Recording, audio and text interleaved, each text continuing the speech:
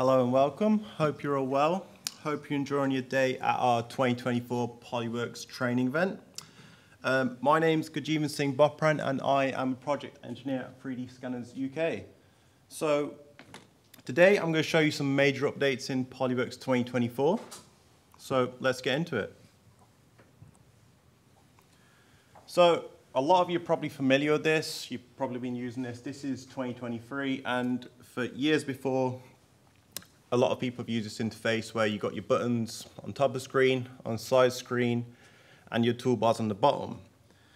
So some people may have found this difficult to use in the past, and Innovametric have taken this feedback to heart and now introducing the ribbon, a new fresh look to PolyWorks.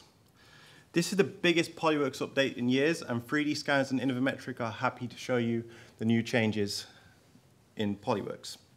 So this is a culmination of years of customer feedback and experimentation. The new layout is a modern layout, and for new users coming into the software, it has a familiar tone to it with a modern ribbon layout. The sides and the bottom of the interface have now disappeared, leaving a nice, clear 3D scene. So let's just go through some of the main changes. So if we have a look at number 1 on our screen, we've got the main tabs. So this is what contains your tools and all the things that you'll be using PolyWorks with. And within that, you've got subgroups such as commands, and tools are organized into groups. In addition, if we have a look at number 2, you've got your quick access toolbar. This is where you can view your pieces, it's your piece browser, and you can add commonly used buttons that you'll always be using in the software. Number 3, a great new addition to this year is contextual tabs. In contextual tabs, if you have any objects in the tree view that you want to have a look at a bit more, once you click on there, you'll get some enhanced options for said object. For number 4, for our experienced users out there, you may look at this interface and have a bit of a culture shock. Don't worry. If you search up there, you'll be able to find whatever tool you want to look for, and even for our new users, when you're first learning the software, you'll be able to find what you need. And lastly, number 5 is simplified right-click menus. You may remember if you've used this, if you use PolyWorks in your role currently in 2023, the right-click menus are quite large, and you might not be able to find what you want straight away. Now it's simplified and enhanced for the most used tools. So it begs the question, why the new ribbon? So the new ribbon will enable increased productivity from anyone who's using it, as you'll be able to find exactly what you need at the right time. It reduces the time for new and occasional users to get to grasp with the software, as it's already familiar in design language to other softwares that they'll use in the workplace. For those new users, it's less daunting and easier to use. And even those experienced users out there, are customers in the crowd here today, you'll be able to find some tools that you may not have known existed, because now they're all organized in the correct places where they should be.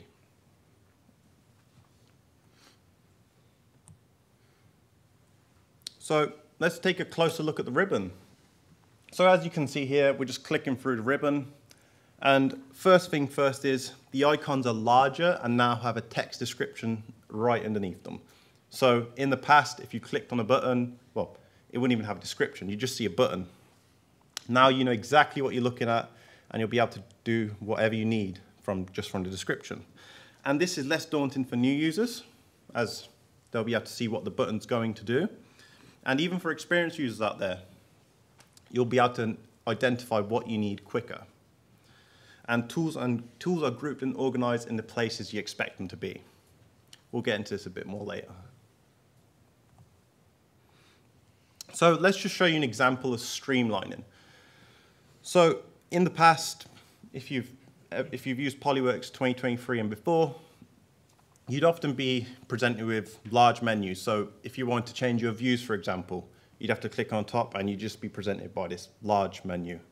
And on the right side of the screen on PolyWorks, you'd have other viewing options. So for some people, they might have seen that as quite intimidating. I don't know what I'm looking for necessarily. It might have been a bit confusing for some users. So, how's that changed? The interface has been streamlined, so now in the View tab, for example, you've got all your most needed tools there. So centering an object, selecting objects, showing and hide, everything's where you'd expect it to be.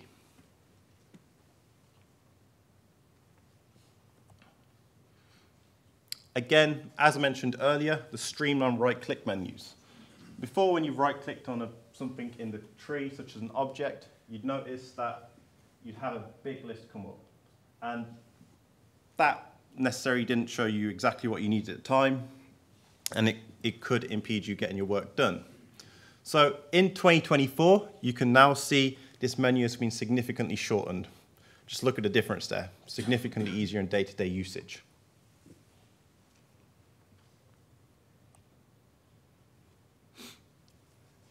Moving on, a brand new addition is contextual menus. So what's going to happen here on screen is an object such as a cross-section is going to be clicked on the screen.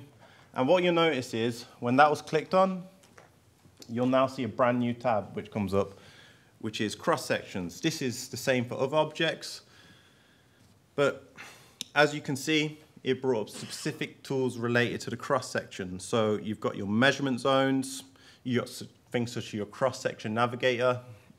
It really just focuses what you need when you click on that tab. And you can use this on objects such as planes, circles, you name it. There's more of them. So you'll probably find this as you use it.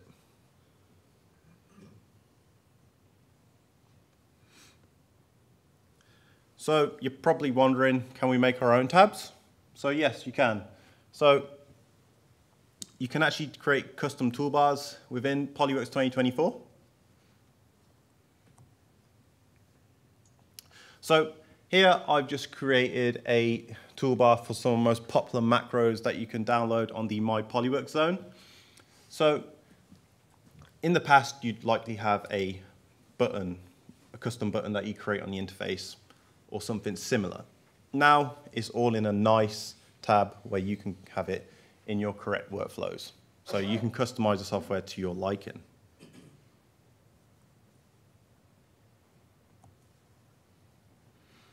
So let's see what new software is all about.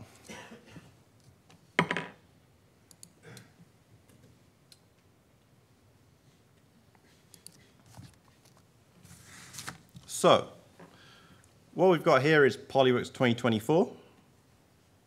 And we're just going to go through the tabs just to show you again how that works. So what we've got here is we've got our file options. So you've got your new, open, save, everything's here. So for our experienced users out there, everything's going to be, you might not find it familiar straight away, but once you get used to it after a few hours or days, you'll find it second nature. So you can save your projects here, open projects, export your layouts. There's a lot of options here. If we click on the Home tab, you've got a lot of your most commonly used functions within the software. So what you can see is you've got import, export, CADs, polygonal models, etc.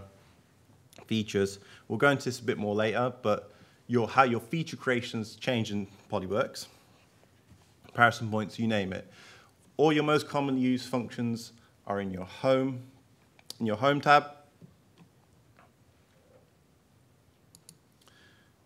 Moving on, we've got the new device toolbar. So previously, the device toolbars were on the bottom of the screen. Now it is one tab. And what you'll notice is, as this changes, it will change the tools that are available to you. So it adapts to what you need. So if you had multiple pieces of hardware, such as an ARM or a CMM, for example, like we've got here, it will show you the relevant tools. Same goes for scanning as well, and other items. So you can really see there's a lot of small optimizations here, and it might take some time to get used to for our more experienced users out there and our existing customers, but it really is a better way to do things. If we go into the Measure tab, well, this is how you measure things. So you can start scanning from here. You can extract data from your polygonal models, pick on your polygonal models, fit to them. Anything you need to measure, anything you need to do to measure is here, and you can activate it from this tab. A really nice new addition is that it's a specific align tab now. So in the past, you may have had an icon on your interface in 2023 and before, or like the align dropdown. So now all of your alignments are easy to see. Whatever you want to choose, you can use. So your plane axis points, perpendicular planes, whatever you need to use, it's all there for you to use. If we click on our review tab, for all your reporting needs, this is where you'll go. So if you want to create control views, snapshots, tables, you can easily access them from here. So as you can see, a recurring theme here, everything's been organized. As mentioned here, we now have our view tab. We had a look at this earlier, but everything's nicely organized there. So if we want to view, show, keep anything on our interface, we can just find it here.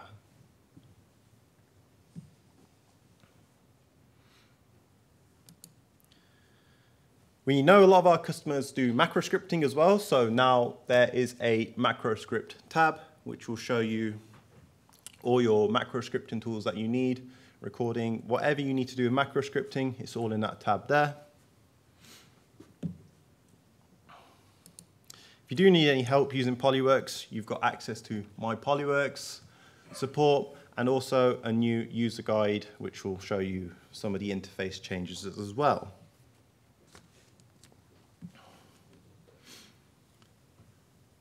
In addition, if we have a look here, you've also got split buttons now. So each button's got like its main function, and it's got derivative functions below that. So if you click on here, you'll be able to see the other functions that that offers. So offset cross sections, for example. There are more, the functionality is shown in the buttons by clicking on that.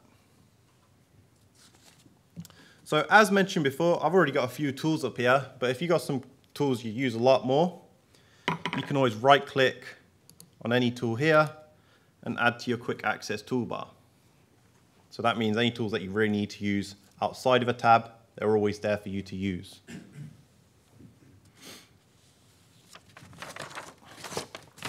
So let's get into a basic workflow. So we've got a CAD on our screen, and we've got a data. So this could have been scanned in a laser scanner or any other system, right? So if we're in that scenario, let's do a best fit, for example. How do we do that? So all we need to do is go into our Align tab, go Data to Reference Objects, and our settings here are fine, and it's just going to automatically pre-align for us.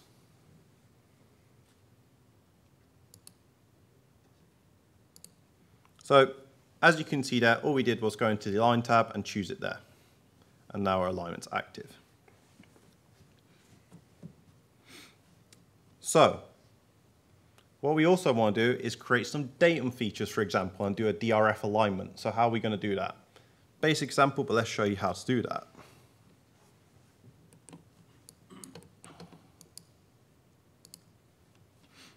Right, so all we're going to do is click on the Home tab. What you'll notice is, if you've already used PolyWorks, if I click on a feature here, it'll let me create that feature. The feature creation menu has changed quite a bit. So in the past, you click the drop down here. Now everything's accessed from here. So a bit more of a cleaner dialog zone. And you'll notice this throughout the software. Dialog zones have been cleaned up. Everything just looks a bit more streamlined throughout the software. So let's create that as A.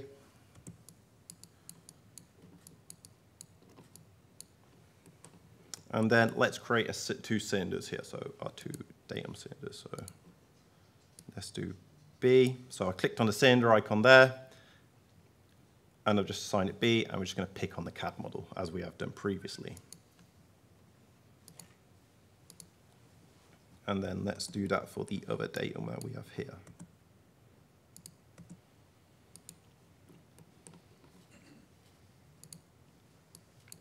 So as you can see there, we've picked all of our features.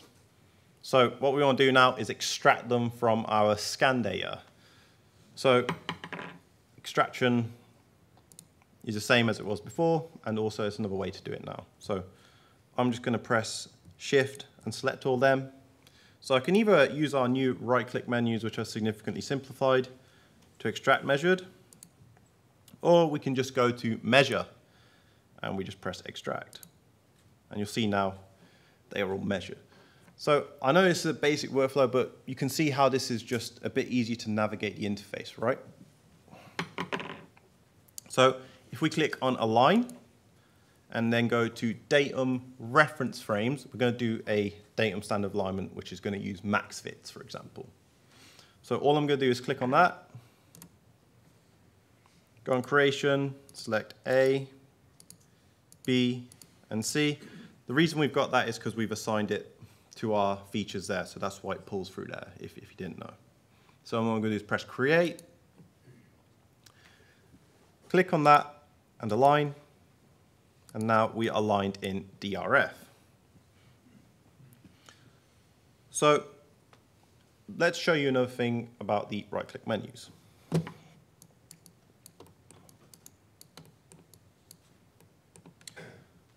So all I'm going to do here is create a plane on this face here. And I'm going to extract that plane. And what we're going to do now is just show you a new enhancement in the software in the right-click menu. So if we highlight both the features here that we want, let's go press Control and click. And let's go right-click it. And you'll notice now we've got a new thing, which is create features. So anything that you choose in there, so if you wanted intersections or from objects, for example, or projection, if you select anything from there, you can create directly from your right-click. A small enhancement, but a big impact overall. So if we want an angle for that, for example, we'll just click that, and we're straight into the menu. So that's created for us right there. It's that easy. So, for example, if you're an existing user and you don't know where anything is, you can always search the function. So if I type in color, you'll see here, I can find it straight away. So if you are unfamiliar where you are and still getting used to this, just search it and you'll find it. So all we're going to do is press measure, and we've got a color map created straight there.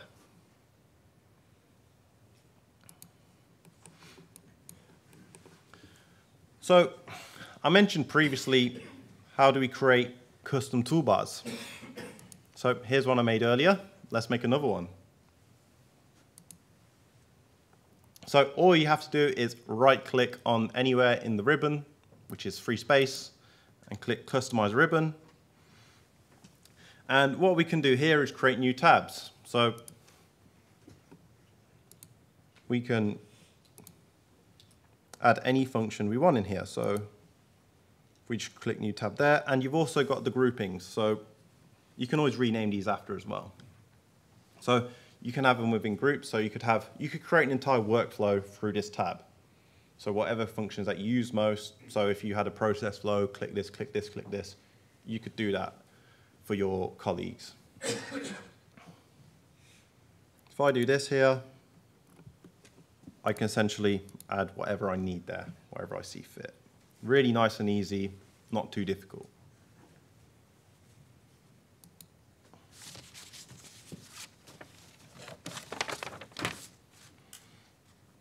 So for those of you not quite ready to make the leap to the new interface,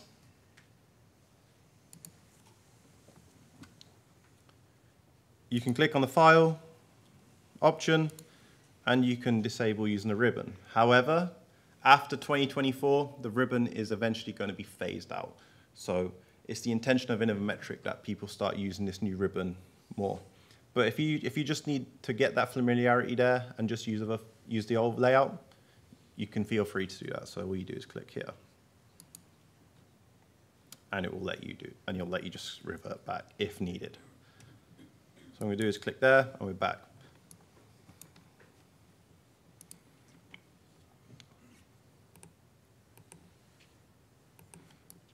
In addition, the selection tool has changed. So this is actually another thing which has changed. So if I press my spacebar, you'll notice some of our contextual menus are at the bottom of the screen. So our selection tools, it means everything's in view whilst you're selecting. So if you do need to select stuff, it's always within your view, and it's being moved to the bottom. And same for some device functions, such as accepting them, removing points, are at the bottom of the screen now. So if you ever are looking for something, maybe it's moved to the bottom of the screen.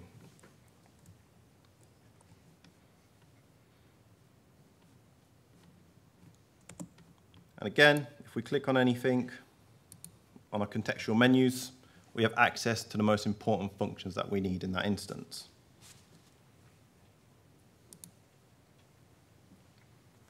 So that's an overview of the changes, major changes in Inspector. Let's have a quick look at Modeler. So as you can see, the same design language has been employed to Modeler. So got your file options, NURBS, polygons. Design language is very similar, so if you are a customer that does use Modeler, you'll eventually get used to this new layout with organized tabs.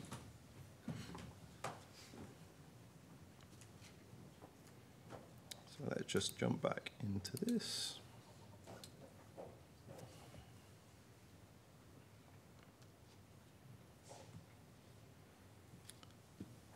So if you ever do need any additional guidance, we have the My PolyWorks page. This is for our customers who are in maintenance. So if you ever need access to online tips and tricks, you can always click on the My PolyWorks. And we've got access to macros and all sorts of other nice things which you can access. So yeah, if you do need to find anything, you can always find it there. And most importantly, I've been talking about this new 2024 update. If you need to download it, go to the My PolyWorks zone, and you'll be able to download Inspector 2024. And this goes for any update. We encourage all of our customers to stay up to date with the software so you don't miss out on new features, fixes, all that sort of stuff. And of course, you can always contact us at our email or call us. Thank you for listening to our 2024 PolyWorks Ribbon Showcase. We'd love to see how you use it in your own scenarios and workplaces. And I would like to welcome Toby Moore next.